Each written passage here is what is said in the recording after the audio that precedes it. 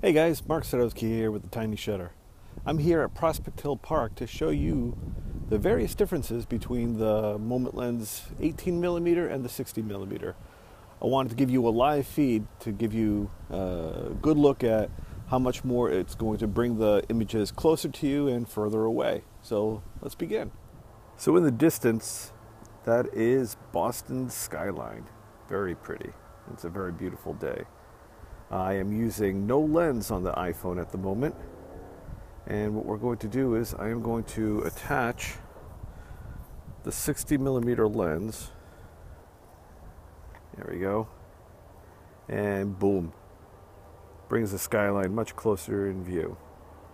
And 60mm is roughly equivalent to what we see with the naked eye. The naked eye, it's said that it's about a 50mm equivalent, give or take.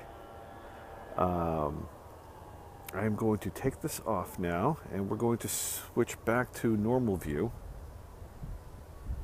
There you see. Going to get the 18mm out as I reach into my pocket.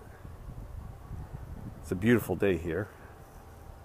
Prospect Park Hill is located in Waltham, and I'm just outside the city. That much is obvious. And we're going to put the 18mm on.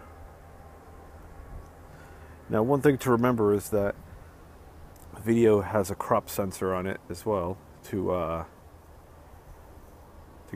for stability and everything. The actual photos are going to be a little bit different. But here's the 18mm lens, and as you can see, it's quite a bit away.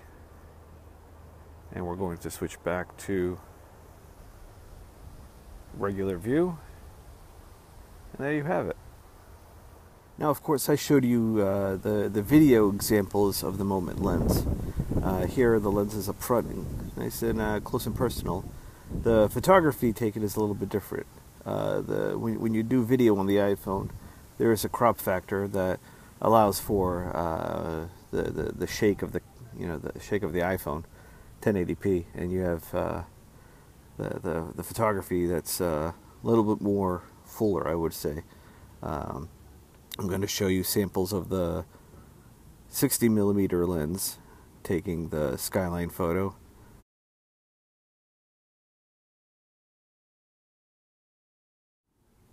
And now here is the 18mm.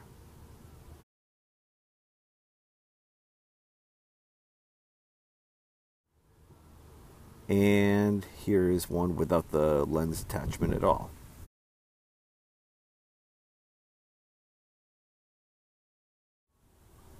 And the quality of the Moment lens, I would have to say, is probably the best out there.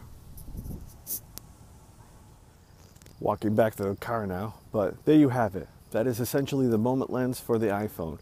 Both the 18mm and the 60mm are great additions to your iPhone photography repertoire.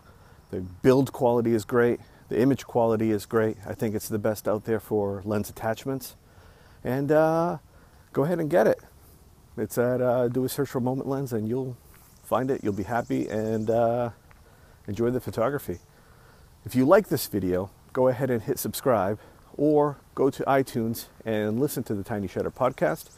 You can find Tiny Shutter on iTunes or any other podcatching device that you have, and also go to tinyshutter.com for show notes and more stuff.